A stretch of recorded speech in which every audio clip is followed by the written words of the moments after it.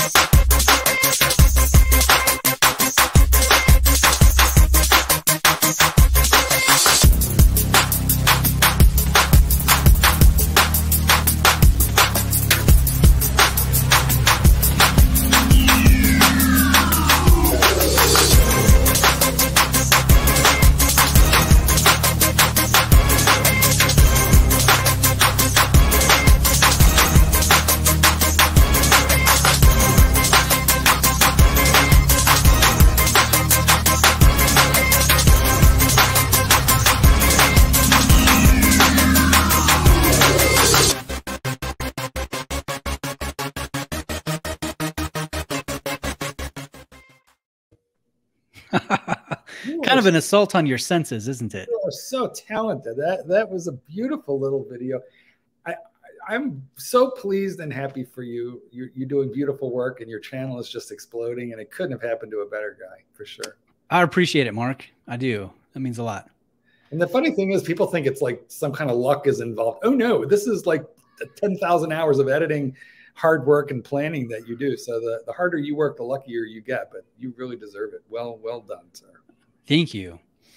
Well, let's talk about this past year, Mark. We've purchased some awesome watches from a number of different brands. I know you've come prepared with a few that you'd like to share. Why don't you pull the first one out here and let's talk about it?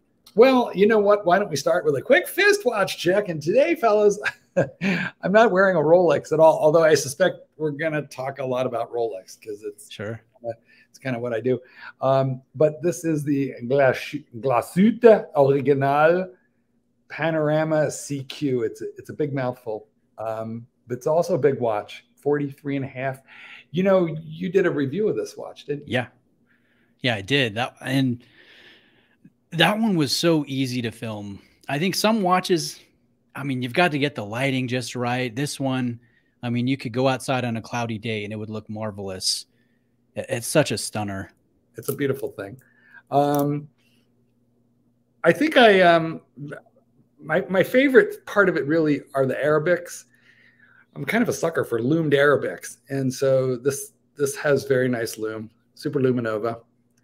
But it's kind of blue. It's not real green, so it doesn't last as long as the green stuff does. But when it's torched up, it looks incredible, and it has, I think, a 5-day power reserve, something like ridiculous.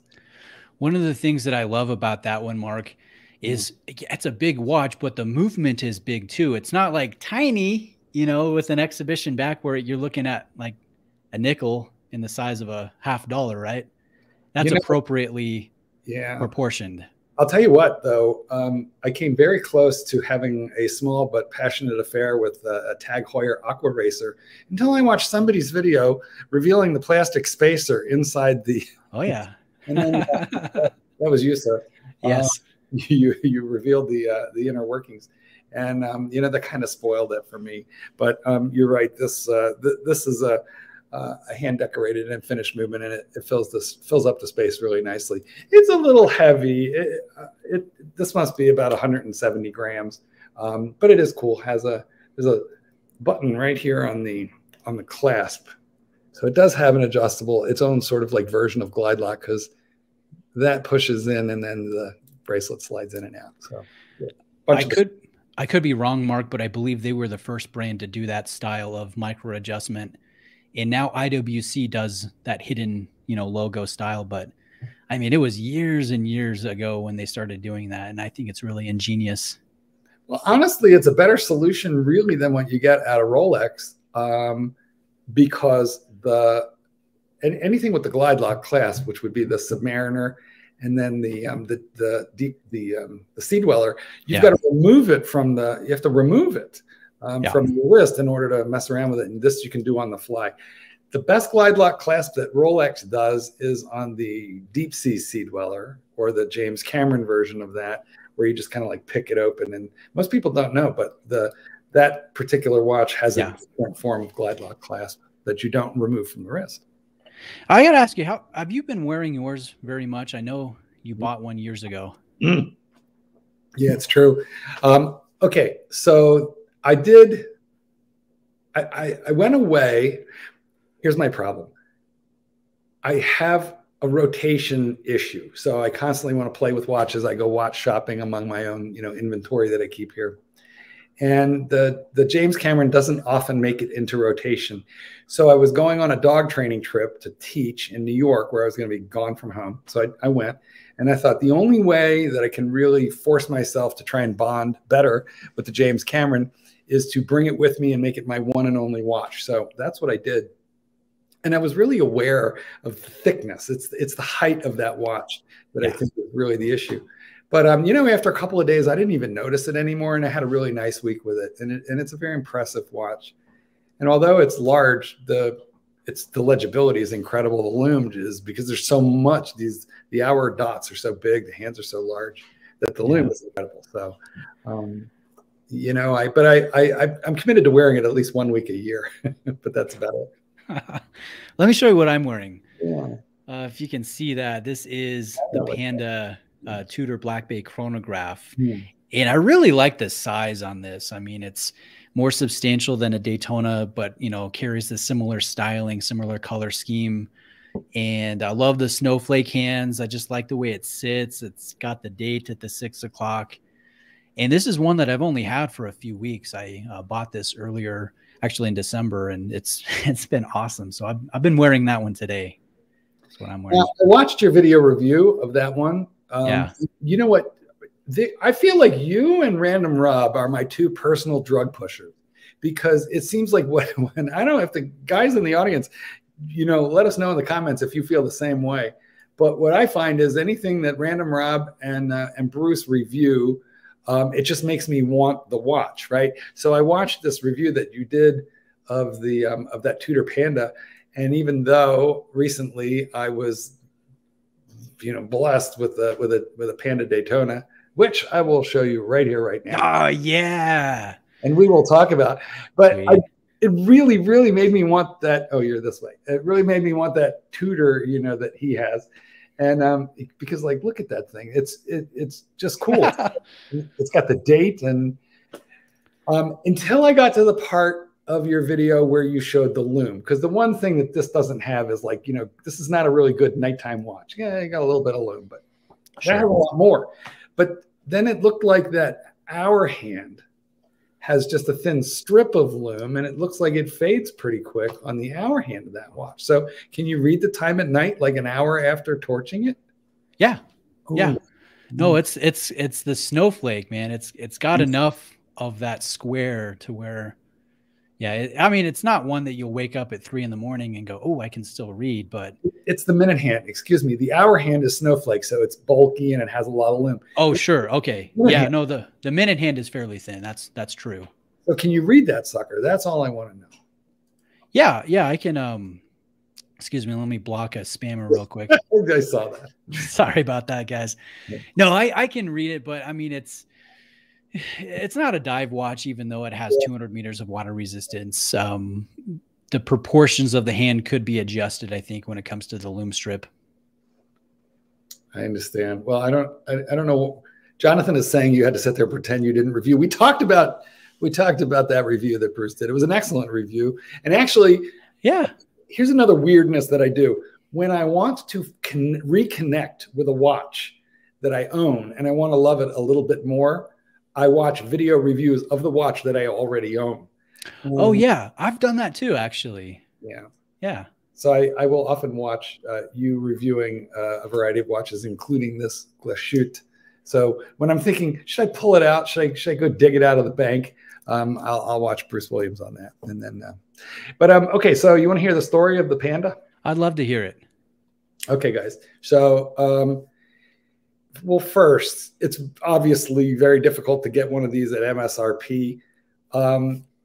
In January of 2021, so about a year ago, I made a video where I predicted that its price would hit $40,000 last year, which it did. And that's a little bit where it is right now, although we have to talk about the price of this watch because that price just changed today. Sure. So we could talk about that too. But anyway, and at the time, people thought I was nuts because only 1 year ago, the Panda was secondary market, gray market, $25,000. And now it's 40, and that's what I thought it was going to do. And bam, it did it. But even at $25,000, that was double retail. Your AD had to really, really, really trust you and like you in order to sell you this watch. I mean, trust you, because if you walk out into the parking lot, hey buddy, want to buy a Panda? You could turn a quick, even a year ago, $10,000 profit. And that's very tempting to a lot of people. So they really had to trust that you weren't going to do that, because Rolex doesn't like it when they start, and they worry about losing the line. And then they have to like you because they got 150 people calling them probably every month asking for the same watch. So it's sort of like opening your chocolate bar and finding the golden ticket to get this. But they did put me on a list for it. I got this one at James and Sons in Orland Park, Illinois. Mm-hmm. And it took a matter of years. Eventually I figured, especially when the factory closed for COVID, I was like, okay, this is, I'm cooked. I'll never get one now, because production went away, demand went up, price went crazy, and there I was on the wait list. But I got the call. I got the call the same week that you got the call. Yeah. For your new Rolex. And I want to shout out Ronald here. This is Rocky, who worked at the Orland Park. Rocky. I know Rocky. Rocky's a good guy. For sure. Really good guy. Yeah, I know, because we were calling each other and messaging each other like, hey, I got the call. Oh, no way, I got the call. And that was a really fun week. So yeah. So please continue. it was super exciting. Well, so anyway, I went in and if you remember like the old method of buying a Rolex, and I'm sure I know Rocky does. The old method was you'd go in and they'd give you a glass of champagne as they cracked open your watch and thank you for buying it. That's not how this should work anymore. You got to bring the champagne for them. Absolutely. So I dealt with my friend over there, now friend, who Rocky introduced me to, Brian, and I brought Brian a really nice bottle of you can't bribe anybody to sell you a Rolex, but you can certainly be grateful for it. And yeah, that's part of it. It's part of having good manners, good etiquette. I think that's very important, considering the watch that you've just been offered. Well, they have so much choice, in terms of where your troll is back. So I'll blab while you deal with that. Oh, sorry about that. Let me try to block this tool right here. Block. You're out of here. Get out of here. Very persistent. I promise it's not me. Look, you can see my hands all at the same time. But anyway, so now this thing is up at $40,000. Guys, what happened this week was Rolex increased prices. And you may have heard that because a couple of people, myself included, made videos about the price increase. The average price increase, it averaged out across the board to 3.4%, which sounds pretty low because the rate of inflation in the United States is probably that higher than that. But what they didn't tell you was that was an across the board average. That is not per watch, because there's some watches like the 28 millimeter ladies Datejust, it went up like 1%.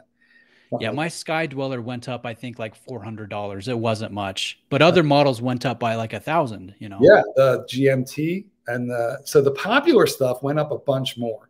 Yeah, I think the GMT and the Submariners all popped up by like $1,000.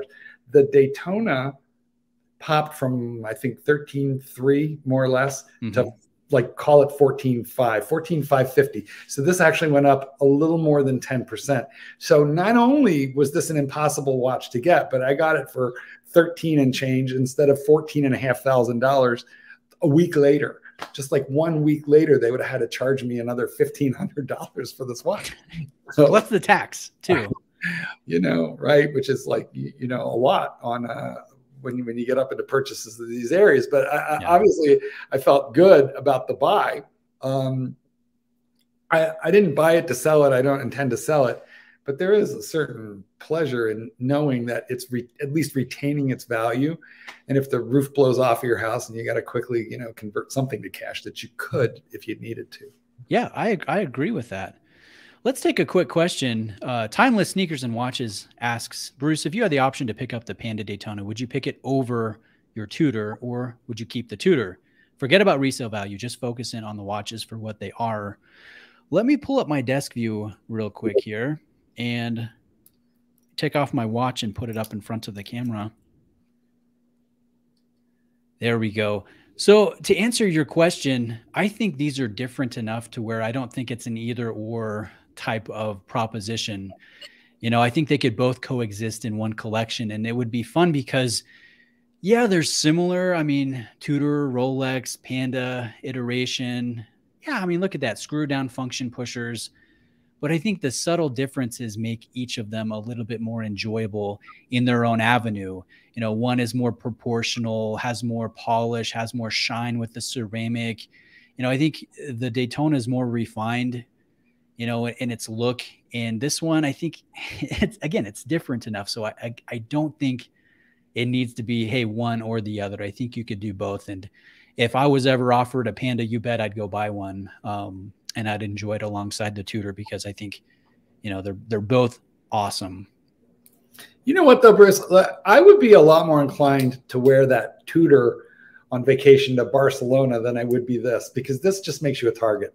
There are so many places where people look, the average person does not know anything about watches and they don't care anything about watches. But there are criminal gangs in popular tourist areas that specialize in just strolling around and scoping them. And this thing just makes you a target. So I would be a whole lot more inclined to wear that into many parts of Europe and the islands. And yeah. Along that avenue, Mark, do you foresee, because I think a lot of watch enthusiasts feel similarly, and they're not taking their high value or very noticeable Rolex models on vacation or on business trips. And they're taking different luxury watches, perhaps from Grand Seiko or from Zenith or Omega or Breitling. And do you foresee a time where you can't even do that because there is such a demand for luxury products that you could flip quickly? I know that those other brands don't have the same type of appreciation that a Rolex does, but I mean, where do you start drawing the line is my question. I mean, you do raise a great point. I really don't want to go on a cruise wearing a G-Shock. Although, frankly, I love my G-Shocks, for work and so forth. But look, if I'm going someplace where I've even got to think about it or worry about it, I'm probably going to wear an Omega or a Breitling. I have a couple of those that I really like, because I would be happy to like take them off and throw them, that way while I'm running the other way. Who are the, there's a lot of people who say, oh, no one is going to get my watch. I'm carrying a Glock. But when you look at the nature of some of these robberies, they are very forceful, multiple people, element of surprise. I mean, you'd have to be like a ninja or a Navy SEAL to draw a personal defense weapon. So I think discretion is the better part of valor. Plus, I'm a chicken, so I just don't wear them anymore in places where and that's very limiting. Okay, where are you going to wear? I have a gold Submariner. It's beautiful. Where can you wear it? So sometimes I just wear it around the house and like stare at my wrist. Well, I'm getting a few comments here. Watch and Unwind says that he will wear his most expensive watch and not care. He doesn't want to live his life scared. And you know what? Most people get away with it. Honestly, it's just there are some people who regret that. The last time, let me pull up my desk view again. The last time I traveled, I went to LA and I took the Cartier tank, and I was going for an NFL game, and we were going to ride these scooters from the town we were in up to the stadium. And we didn't know, but as soon as you get into Inglewood, the town limits, the GPS cuts off your scooter. And so we had just crossed under a highway, and there was, this homeless camp off to the side, and our scooters stop. And I'm wearing this stupid watch. Danger, Will Robinson, danger. But you know what? And maybe this is just particular to me. I kind of look like a bum all the time.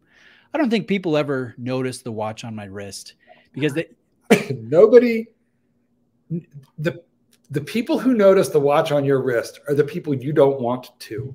The people you do are the people like the conversation starters on the plane or another guy with a nice watch. Those people never notice your watch. It is the professional, tandem team of motorcycle riders in Buenos Aires, in Barcelona, in Rome. Those are the people who notice your watch. And it could be the bouncer at the club, the bartender at the bar, the waiter at the restaurant who makes a quick phone call. I got a guy and he'll be leaving in like 20 minutes. I'm just giving him a check. This is sometimes how that goes. Yeah. And before we go too Rolex heavy here, Mark, I think both of us, maybe you to more of a degree, but we get known as the Rolex fans, right? The enthusiasts, like, oh, Bruce and Mark, and they just like Rolex, how boring. But that's actually not the case at all. Like, you have everything from micro brand to Casio to Seiko, Breitling and Tudor. And like, do you have anything that you bought this past year that's not been Rolex that you have been particularly excited about? Maybe besides that Glashütte. So I bought a Breitling Super Ocean, the newest Super Ocean with the Arabic numerals. It's a 42 millimeter watch. Yes. What dial did you get? I got the blue one, and I just love it. Let me see if I can find you a picture of it while we're. You know who did? I don't know if you've watched his channel before, Mark, but it's You're Terrific on YouTube. His name is Evan. So if that's who I'm thinking of, he's who I blame for this. Yeah, phenomenal videos. Because I saw that video. He did a video of this watch. Yeah, and that's awesome. And it wrecked me. I mean, it just wrecked me. I had to have it. So I mean, and not only that, but I am a big, huge sucker for a Breitling. I think I bought my first one from you. That was an Avenger. Yeah, we did that trade. Yeah, that Oh was my God. Yeah. So that was Bruce. People, this was Bruce taking advantage of my naivete. Actually, you know what? If you think about it for a minute, Bruce, well, we did a 2-watch trade. Bruce traded me a couple watches, including that Avenger GMT Breitling for a Polar Explorer, the 5-digit reference number, right? Yeah. Uh-huh. What do you remember what it was trading for back then? Back then it was like 37, maybe 4,000, and if it was better condition. Yeah. Yeah. And what are they going for now? Oh, I mean, if you see a good one with, I mean, the protruding end links, the solid ones, it can be like 8 grand, you know, and it's almost as much as the retail price of the current, you know, version that's on Right. the market. So basically, both of us should have kept that watch, and neither of us did.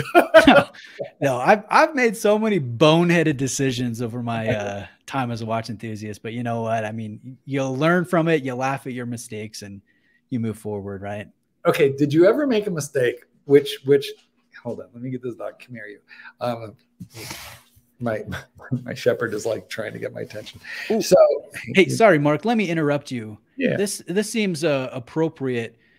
You are an author. You're a dog trainer. Yeah. Can you please plug your products? I mean, oh, sure. Yeah, I'd love to hear it. So, well, it's true. I'm a dog trainer and a writer. I've written a couple of books that you can get anywhere in the world electronically or hardcover. Let Dogs Be Dogs was the first one, and The Art of Training Your Dog is the second one. My email is markgoldberg8@gmail.com, and I do behavior consultations for people who have like new puppies and can't sleep, or the puppy's biting up the family, or have serious behavior problems in an adult dog. So I do Zoom all over the world for that. Yeah, that's lovely. Next time we're around, I've got to have you autograph your books. Oh, you know? I'll sign them for the dogs. But anyway, so have you ever made a watch boo-boo that cut so deep that you just couldn't heal from the wound? Like the watch that you sold that you're just like, oh, either the price went up or you can't find another one, you can't rebuy it. Just have you ever had a cut that was real deep? And after you answer that, I'll tell you about mine. Oh, for sure. And mine is you know, I mentioned the fact that I'm boneheaded. I completely destroyed a Rolex. You know, you remember this, Mark? We've talked about it. Yeah. I was borrowing it from a friend of mine, and then after I did my video, I was going to return it to him, and I was buckling one of my girls in their car seat, and I had set it on the top of my car, and then just spaced it and drove away, and it got smashed. I found the pieces of it, but oh my goodness, that was brutal. I was like, hey, I'm quitting YouTube. You know, this is awful. And then you probably remember that I had probably 100 people go, Bruce, don't quit. You know, calm down. Just keep going. You lent me watches. I mean, I think I sent you a watch. I think I sent you a Monster. Yeah. Or something, or you know, because I felt so bad about how bad you felt. Actually, that wasn't what I was thinking, but you know, that was brave of you to like to toss that one out there. And people, here's the thing about Bruce. Okay. Bruce has this like total good guy, you know, baby face, guy next door, completely trustworthy persona. Bruce, you will recall that when I got my gold Submariner, I sent it to you so that you could review it. Sure. And you sent me a picture of it in a FedEx box on the roof of your car. I had to. But in my defense, like 2 seconds later, I had to say, just kidding, you know, because I know that wouldn't be funny if the reverse.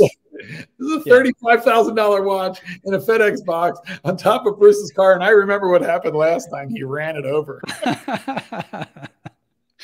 Oh, good times. Well, I don't want to say this was a watch regret, but there was, you know, there was an incident. And that is that I had a Daytona previous to this one. And it's a very sad story, but and I'll be brief.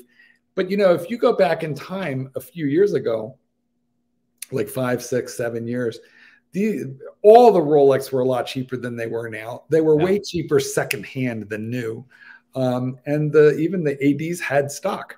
So I bought a perfectly nice steel Daytona with a white face for $10,000.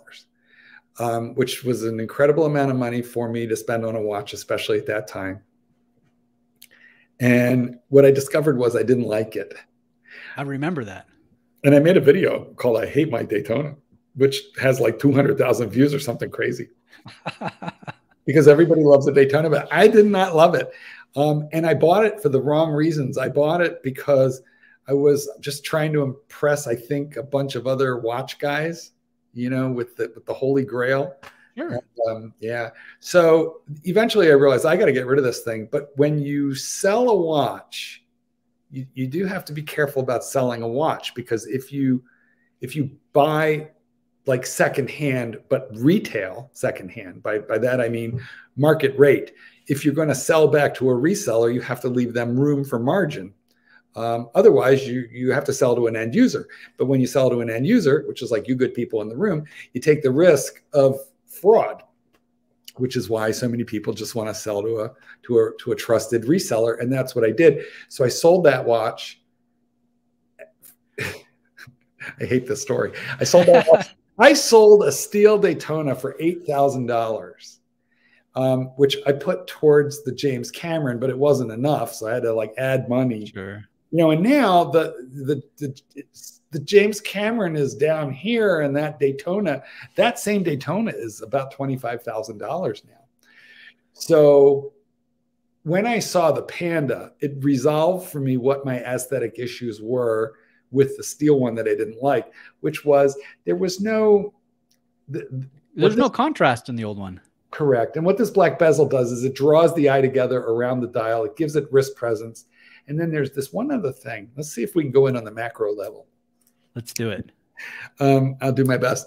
You might not be able to see it here, depending on the light and the quality of this camera, but on the tip of the minute hand and in a couple places on the hour hand, there are actually black demarcations on the hands to add to the contrast of the hands, which makes this particular white dial far more legible than the previous white dial, which I could never read the time on it. But on this one, I can read the time, and it's because you have to go in really tight. But there's some black marks surrounding the lume on the hands, and so I really felt like if I could get this watch, it would heal me of that wound, you know, that self-inflicted wound. You know, when I just foolishly got bored with what became like the it watch of the century and just flicked it away for a watch that nobody wants, which was, and still nobody wants it. Yeah. Well, you know, it kind of goes back to what we were saying is, you know, you don't collect for resale value or to flip. I mean, obviously you lost out on over 10 grand on that one Daytona over being a little bit impatient. Right. But the fact that you've done that, I guess you could say, I think that speaks to you as a watch enthusiast, because again, you're not buying, of course you're buying some of the hard to get watches that do appreciate, but that's not why you're doing it. You're not flipping out of those and you're not making easy money. You know, I think that's a compliment actually. I mean, I have sold Rolex, but I've never sold Rolex that I bought from an AD. In fact, I have the first one that I ever bought from 1987, which I bought at an AD. One of the things that I like about Rolex is, guys, you got to admit, we're spending just like stupid sums of money on boy toys. We've got a super chat. Hey. Big one. How's it going, BT? Happy New Year, boys. Keep up the good work. How much do you think the increased liquidity of watches is driving what we see in the market? I think quite a bit. Mark, what are your thoughts about that? Well, I absolutely agree. Instablain. Yeah, and this is a little bit what it's that question or comment is absolutely on point with what I was referring to now. I mean, listen, if you are stupendously wealthy, then you can throw $100,000 into watches and it won't matter. For me, it matters. And so the liquidity is exactly what drives the market at this point, because Rolex is like a commodity item. It's like a sure bet. It's almost like gold bullion, right? Sure. Where there's a price and you know you can buy and you can sell. What I know when I buy Rolex is that I can dump out of it without getting hurt.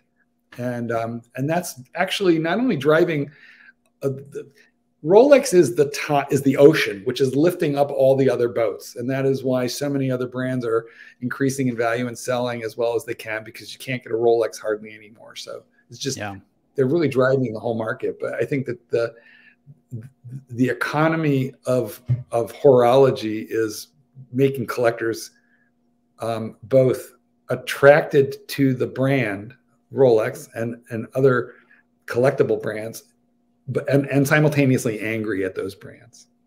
Yeah, and I think a contributing factor is also how many more watch enthusiasts seem to be in the game right now, as opposed to 5 or 6 years ago when, I mean, yeah, there were some forums, there were some well-known dealers around, but I think there seems to be a lot more exposure and a lot more competition these days, which I think kind of feeds the hype a little bit. You know, it's to a small degree. I'm not saying a huge degree, but I think that's a factor as well.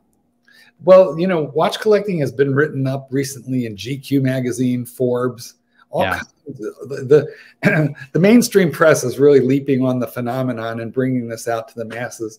You have the millennials jumping with both feet into watches now. The worldwide situation, which should have really slowed this market down a whole lot, had a weird side effect of, I think, speeding it up.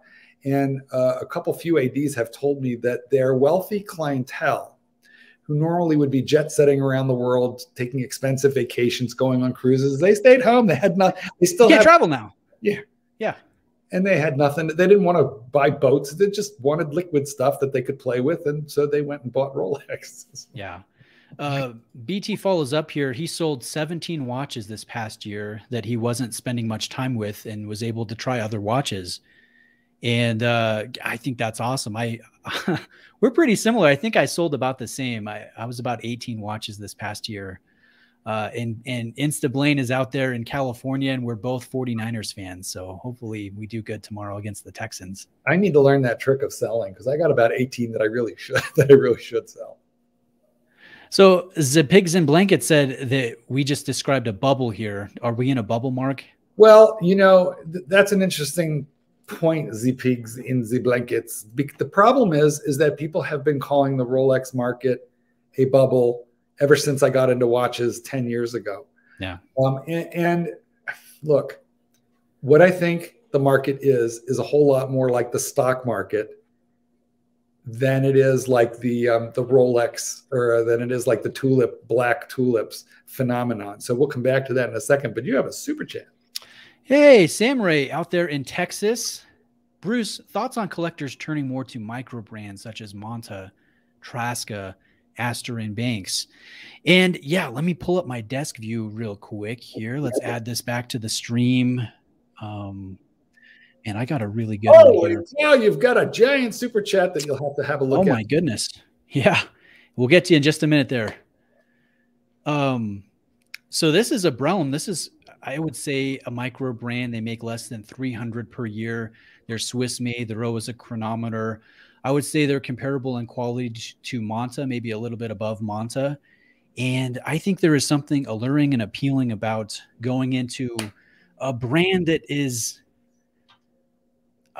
not necessarily well-known. Maybe it's well-known within watch enthusiast circles, but the main watch public, it's kind of a hidden secret. I find that enjoyable. So yeah, I think I'm all for it. I'd like to see more brands become successful, more upstart brands. You know, other than value retention, all the horological values in micro brands, but what you can get for $500 is staggering. Look at that super chat. Yeah, I can't believe that. LPG 12338. That is so generous. I'm blown away. Yeah, thank you very much. That is so kind. Please, if you have a question, put it in the chat here, and me and Mark will spend some time and go over that. That is really kind of you. So, Bruce, you know, I want to show you another watch, and it's really on point with exactly where we are right now. And so let me just show you a watch, and then we can talk about it if you want.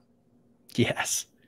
Oh, yeah. There we go. Hey, I've got kind of a regret. I can talk about that right there. Let's hear it.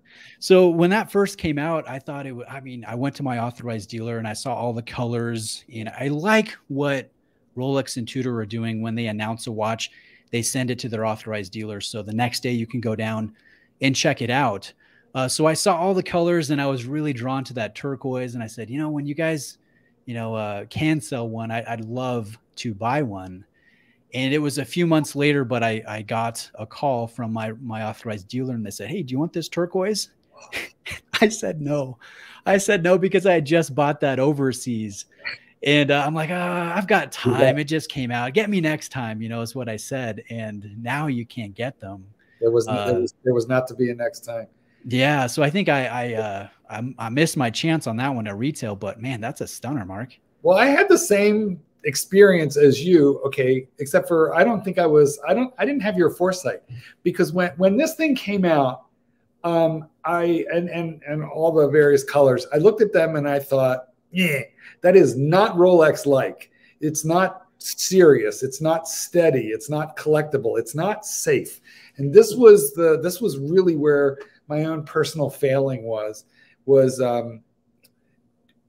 requiring like the sure thing, the absolute sure bet that I could get my money out if I needed to. And so I just delayed. And what happened was, over the ensuing months, the more I looked at it, the more I softened up to it, the more I liked it, the more I started to get interested in it.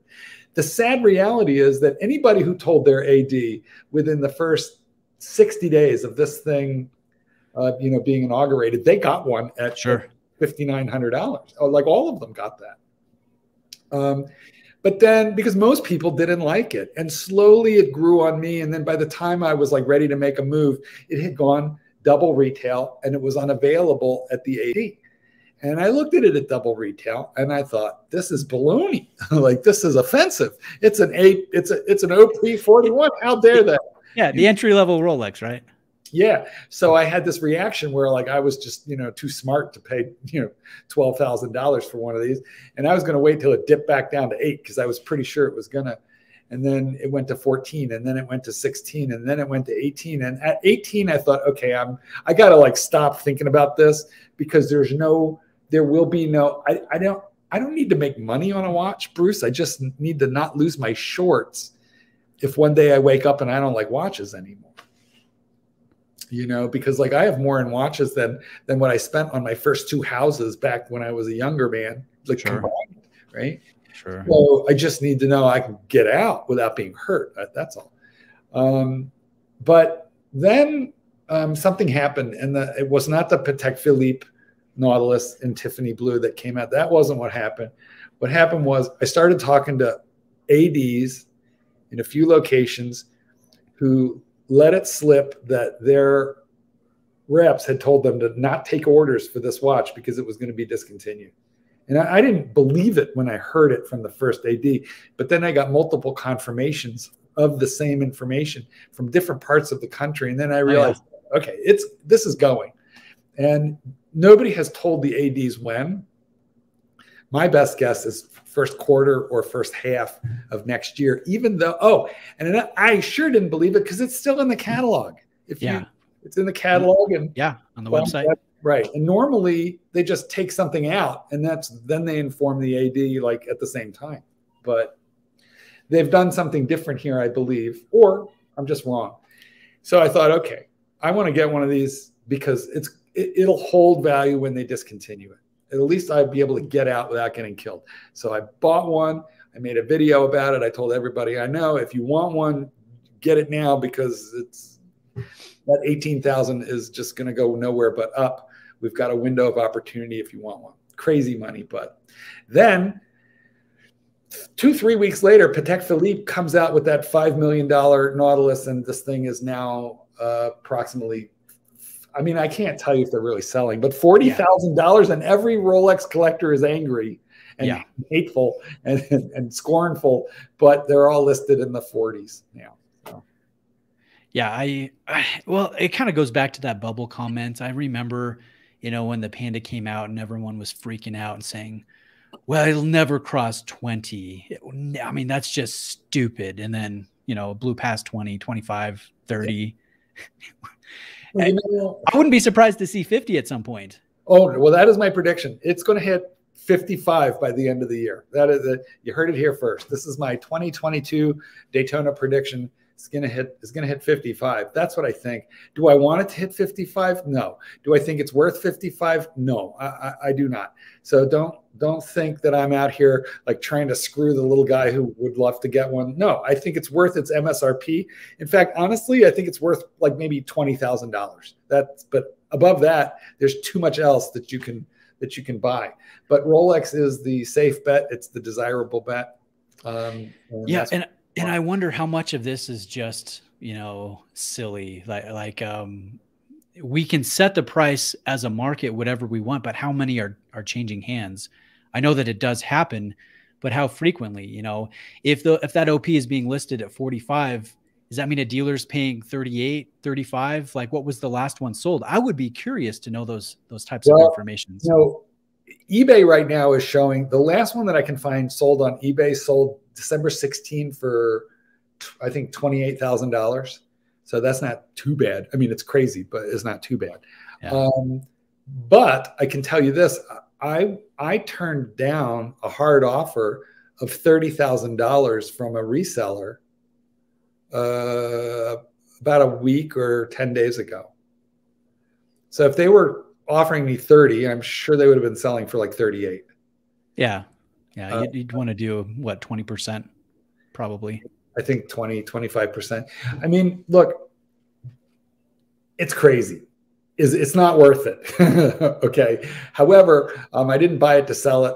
All I wanted to know was if I spend the insane and offensive sum of $17,900 on this watch, all I wanted to know was, could I get $17,900 for it? Could I get at least $17,000 for it if I had to dump out of it? I really didn't care if I got 20, 30. All I wanted to know was, could I get 16.9? Could I experience this watch for a couple of years and not completely lose my shorts?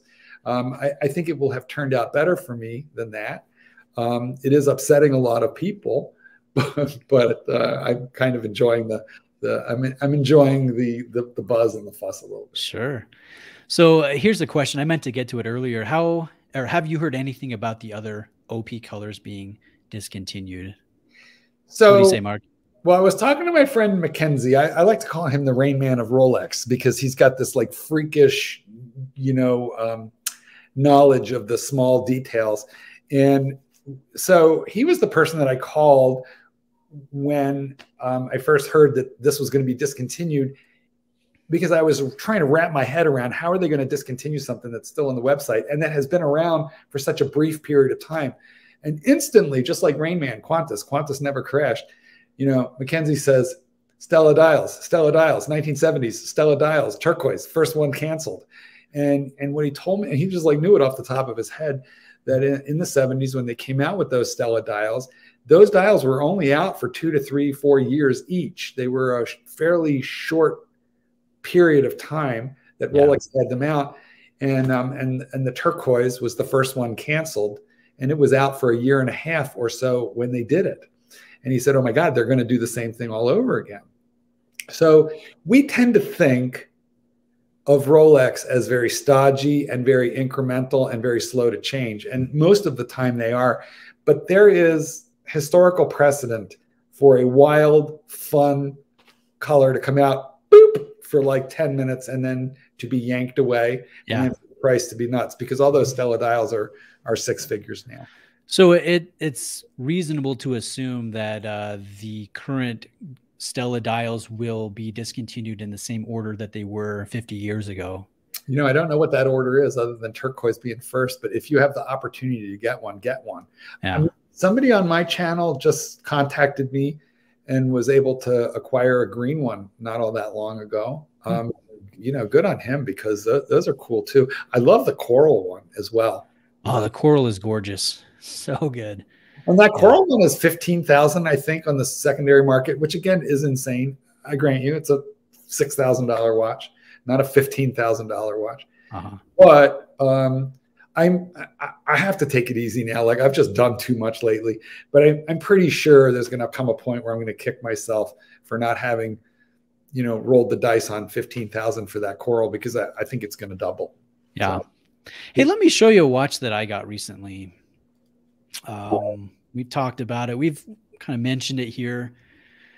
But this is the 326934 reference. This is called the bright black, which in certain lights, it kind of looks like a standard black Rolex lacquer dial.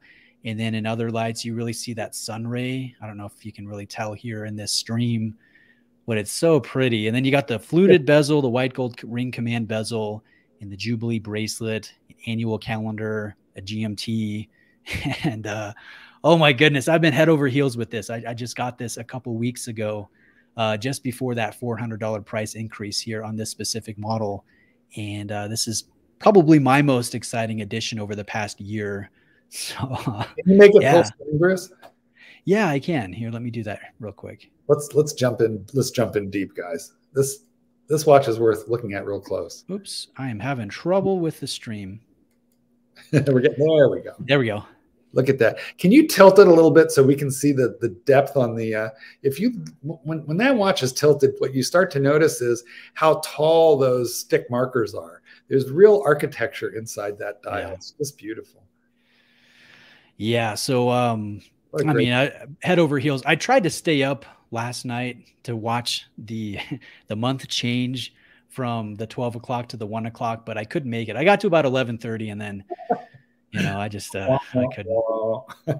I've got a 6-month-old baby. So to be fair, I've had interrupted sleep for a while. You know what? I wasn't sure how I felt about that Jubilee bracelet until today when I saw somebody on Instagram posted the blue one on the Jubilee and then on the Oyster bracelet because he has both. Yeah. And then, you know what? For the first pickup, you made the right choice. It is so much more intriguing, I think, on that Jubilee because it gives it a little bit of flash all the way around. Yeah, I mean, there's something with the pairing of fluted and Jubilee. I think it's just fitting. I like this watch on Oyster with the polished center links, but I think my favorite is with the Jubilee. And the nice thing is I can order the Oyster, and I plan on doing that at some future point. So it's so cool that you can do that. Yeah. All right, let me remove this and we'll get back to, there we go. We're back to our stream here. Yeah. Mark, what's been another addition that you can show over the past year we can talk about? Oh gosh, let me think. What else did I buy? Early this year. Okay. So from the sublime to the ridiculous, I am usually about a year behind Random Rob, like a whole year. Super chat. Hey, Cowboy Swami, I appreciate that. Thank you. My favorite watch is the Deep Sea. How is it, Mark? What's your thoughts on it? Bruce, love your Sky Dweller. That's killer. Thanks, guys. Happy New Year. Happy New Year, Cowboy Swami. That is so great. Thank you very much. Mark, take it away. I got to say, your Sky Dweller does give me like little pangs because I had a mad passionate affair with a two-tone white dial Sky Dweller for about 8 months. And then I sold it off. But it is quite something, that watch. Cowboy, put in the comments, how big is your wrist? And I think it's just so I can kind of see how big your wrist is in dimensions. Here's the thing about that wrist.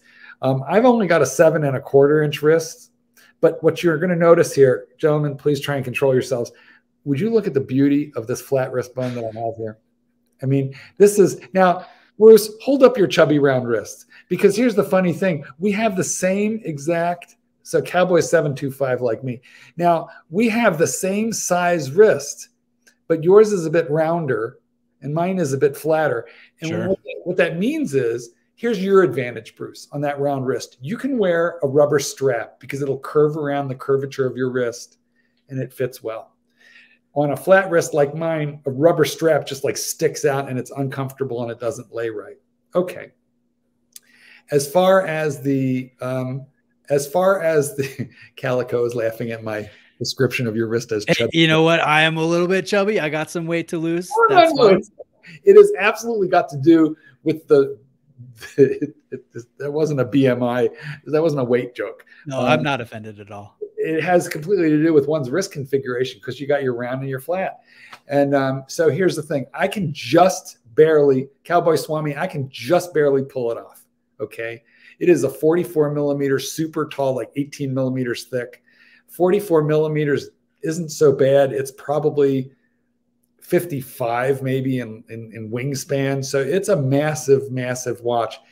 If you have round wrists, it's going to rock around and won't sit right. If you have a 7.25-inch wrist and your wrist bone is sexy and flat like that one, then you can probably pair it off. You can probably work it out because you've got the distance from bone to bone to deal with that watch head.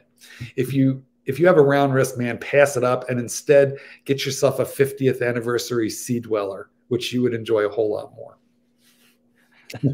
This comment's awesome. You guys crack me up sometimes, and I love it. I love being a part of this community. Yeah. Awesome comment, Stephen. Here's another watch that I bought earlier this year. This is the Zenith Defy Classic. This is the 41 millimeter size with the grade 5 titanium bracelet, the open work dial. This has, it's called the Elite 670 SK movement. It's got a silicon escapement. It's anti-magnetic. It has good lume. And it's just a visual stunner from a brand that produces about 20 to 25,000 watches every year.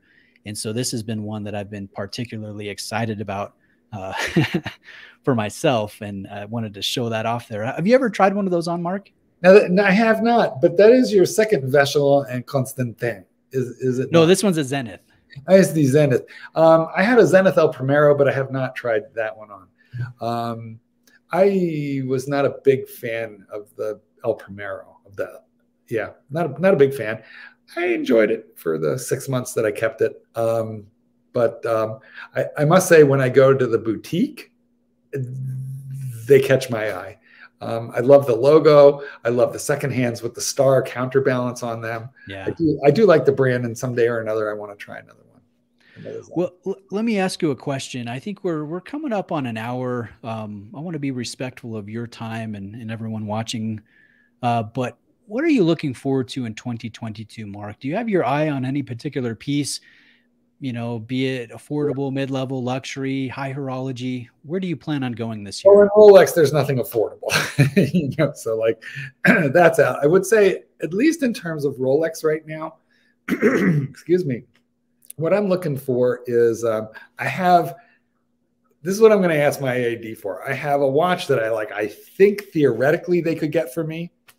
And then I want my Hail Mary pass, right? So I'll start with the Hail Mary pass. I would love any gold Daytona on Oyster Flex. Yes.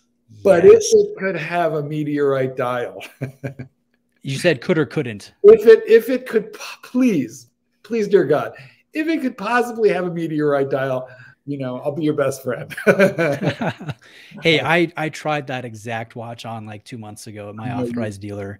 And I don't know if I've sent you pictures or not. If I haven't, I need to.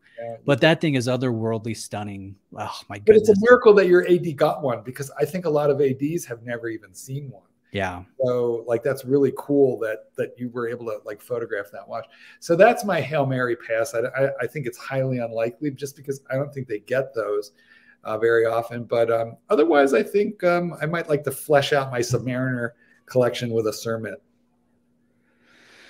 So DA Machine you got a Platona. That is really beautiful. He has everything, and he has three of everything. I do know that he has a pretty extensive collection. Yeah, I want to be the machine when I grow up. Yeah, I've seen the Platinum Daytona, but it was like 4 years ago. I've got some footage of me doing a little wrist roll with it, and I just was amazed at the weight and that shade of blue. It really is a lovely watch. So congrats on that. That is really cool. It is beautiful. I never tried that one on, but I did try on the Arctic Blue Dial Platinum Day Date at my AD, which I assume is probably similar in weight to the machine's Platona, and it's a formidable watch. Hisham Habib has one of the original Cardinals. He's got one also, and you're going to develop like biceps. It would be like on ankle weights. That's quite a prodigious watch. So you say you love the Daytona on Oyster Flex, hopefully meteorite. Is there anything else that you're excited about? I would love to get a Cermet. I have a gold Rolex with the blue, and it's beautiful, but I wonder if I shouldn't have had a white gold one instead, because I think it might have been more wearable. So I toy with the idea of eventually trading it in on a white gold one. And then I want to briefly fill you in on what I hear rumors about Rolex supply. But first, we have a super chat. Yes. Timeless sneakers and watches. Thank you. With Rolex skyrocketing, do you guys think Tudor will ever discontinue the Black Bay 58 blue, silver, and gold, subsequently creating more hype for Tudor and the 58? Do you have any initial thoughts on that, Mark?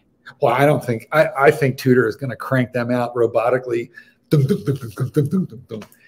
What Tudor typically does is they make you think that a watch is going to be exclusive by promoting the living heck out of it and then putting like 3 into the authorized dealer. And then they create the hype. Nobody can get one for 6 months. And then just when everybody is like going crazy for that watch, they flood the market. Now, that hasn't happened this year with your Panda, but it has been most of those Black Bay 50. Remember when you couldn't even get a blue one?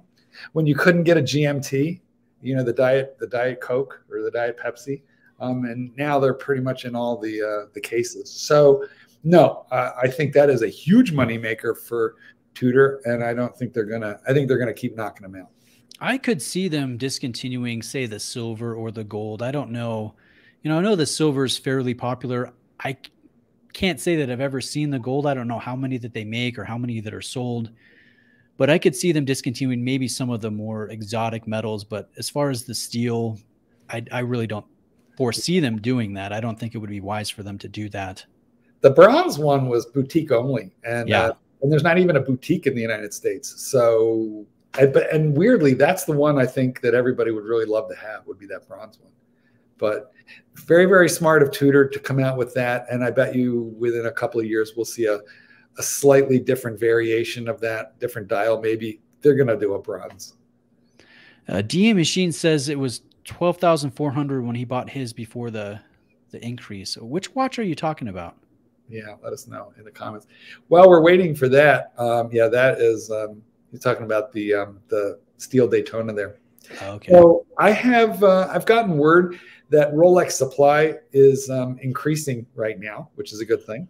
I have multiple ADs telling me that they were getting only 1 shipment per month. And that also Rolex typically doesn't ship after Christmas. Like yes, they shut down for a while. Yeah. So they're not going to do that this year. They're going to keep shipping. And not only are they going to keep shipping, which takes 8 weeks where they don't normally ship and puts them back into the shipping cycle, but instead of shipping once a month, they're going to ship twice a month. So I think the ADs are hoping to get a bit more inventory than normal at the beginning of the year. So guys, if there's something that you've been craving that isn't impossible, say like an Air King or, you know, something like that. Explorer, Datejust 41. Yeah, it might be a good time to go talk to your AD because their supplies may be rising. The other problem is the ADs have been basically told by Rolex to sell to people that they know. They've been told to be careful about who they sell to, which makes it very hard for a guy who has never bought a Rolex before from the AD to buy another one. Yeah. You know, and that's really unfortunate. So you are in the unfortunate position of kind of having to romance your AD. I'm sure you've had this happen to you, Bruce. You go into an AD wearing a Rolex that you didn't get from them. They notice that they're always going to ask you, where did you buy it? Who sold you that? Oh, for sure. Yeah. You know? Yeah. I've had that happen. Yeah. And that's because they just want to know, are you in the club or not? That's, I think, what they want to know. Hey, let's do. Oh, we've got a couple super chats. And then I've got a comment that I want to go back to here. The first one is from Jason. How's it going, man? Any feelings on Grand Seiko? Yes, I have several feelings on Grand Seiko, and we'll have Mark share his as well. But I think they've really been stepping up their game. They have beautiful watches. They're produced in fairly limited quantities. They're hand assembled, hand finished in Japan.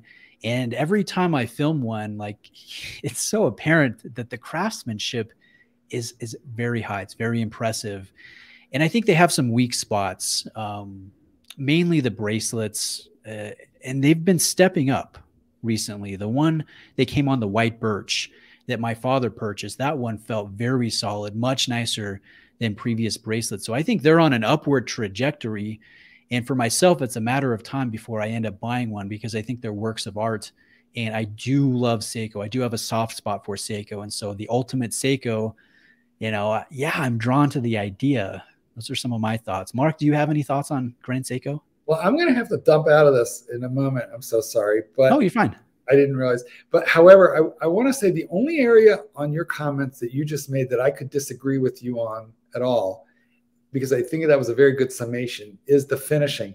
On most good luxury brands of watches, the finishing is excellent. And I know that the Zaratsu polishing is hand polishing on a wheel, a wheel. So a craftsman has physically done this. It's not being done robotically. And that does take a really good eye, a very highly trained craftsman to do that. And I admire that. However, when I look at my Zaratsu polished Grand Seiko dive watch and I compare it, for example, to the curvature and the polish on the Daytona, I can't see the difference, to be honest with you. So I wonder if that Zaratsu polishing is a little overblown.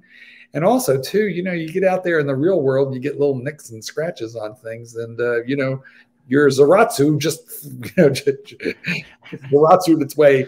So what I think is Grand Seiko is a brand. I really think, this is what I think. Everybody ought to have one, but just one. Hey, if you need to run, I want to be respectful of your time. I really appreciate you coming in, Mark. I really do. So thank you so much for having me. Yeah, let's do this again for sure. Let's do it again. Thank you, guys. You carry on, gentlemen. Bruce Williams, I salute you, sir. All right. We'll see you, Mark.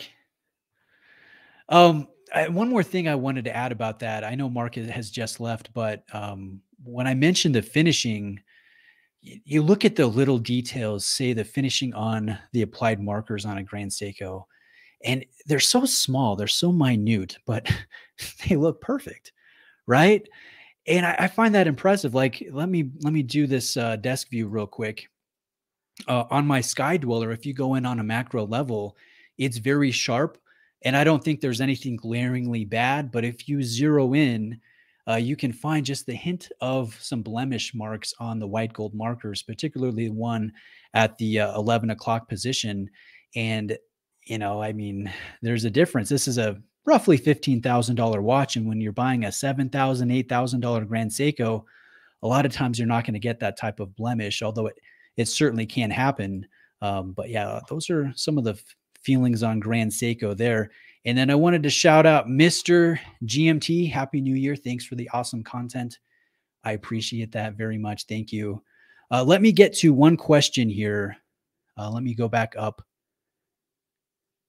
This one is from David. So Omega in 2022, will they benefit from no watches in the Rolex authorized dealer? And I think they really benefited from that in 2020, 2021 to a degree.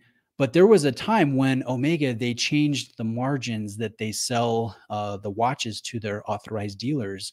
They raised it. So authorized dealers are paying more for the same watches, and they're not going to take that away from their profit margin. They're going to pass that added cost onto the consumer. And so we've seen greatly reduced discounts, and in some instances, no discounts. So, as a watch enthusiast, I think that definitely has an effect, especially for like a first-time luxury buyer who, is expecting at least 15% off. And when he's told, yeah, maybe 10, we might do tax if we're feeling generous, I think that individual could be turned away and they could go to a different brand that maybe they could get more of a discount on. And so I do think on the whole, Omega will definitely benefit in the coming year, but it might start slowing down a little bit as discounts dry up. And I don't know if watch enthusiasts are prepared to pay full retail for a lot of Omegas yet. Maybe I'm wrong. Maybe that changes. So let's see. Do you guys have any other comments here? I know we've gone a little over an hour here. Calico Basin asks, any rumor of a Coke bezel? I hope so. I would love that. I love the GMT Master too. And I like the Pepsi, but the Coke would be, that'd be awesome. I mean, I could wear it with my Utes jersey, right? And Tim says Omega's prices already increased. Yeah, they did. Retail prices. I mean, that's the one thing that you can always be sure of is death and taxes and retail price increases on the brands that we love. So yeah, awesome chat. Hey, thank you. Lifestyles of the ambitious. I appreciate that. I really do. And Z Pigs and Blankets says that this was fun today. So awesome. I'm glad you guys liked it. I think we'll leave it here tonight. I really appreciate you guys. And again, we'll do this. We'll do a live stream. I'd like to do this regularly. I like to have guests again, like Mark. And if there's someone you would like me to converse with here on the channel on a live stream, you're welcome to put that in the comments or send me an email, and I'll see if I can make that happen. I'd love to do that. So thank you for watching. Have a great rest of your Saturday, and Happy New Year.